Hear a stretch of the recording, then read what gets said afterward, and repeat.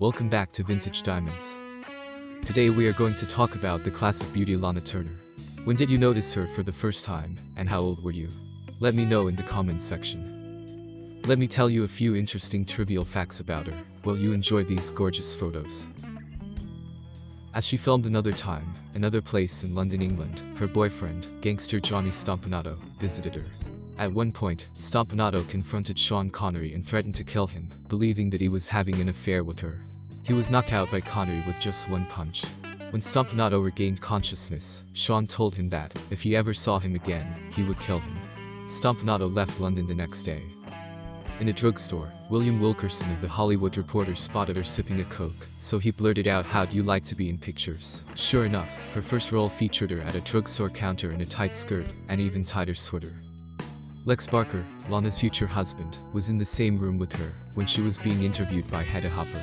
Lana got up, crossed the room, and removed the large vase of flowers blocking her view of Lex, commenting, "He's brand new, and I want to look at him."